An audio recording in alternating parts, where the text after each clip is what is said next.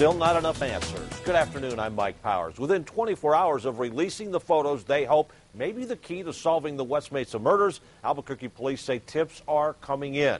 News 13's David Romero is live in downtown Albuquerque with more on the investigation. David?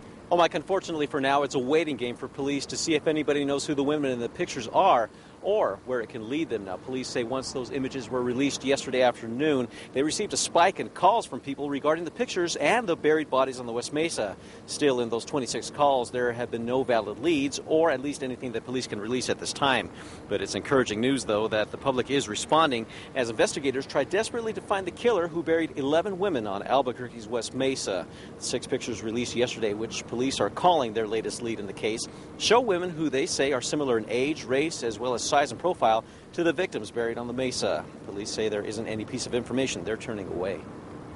Whether it be that someone thinks they know where someone is, or that they think they possibly know where someone is staying, or that they can even identify them as a name, all of that information is extremely important to us, and we want anything. Now, police say the women in those pictures they believe are from the Albuquerque area, but they won't say how they obtained them. Mike, back to you. David, thank you. Now, for a closer look at the pictures from police or the tip hotline number, please go to krqe.com.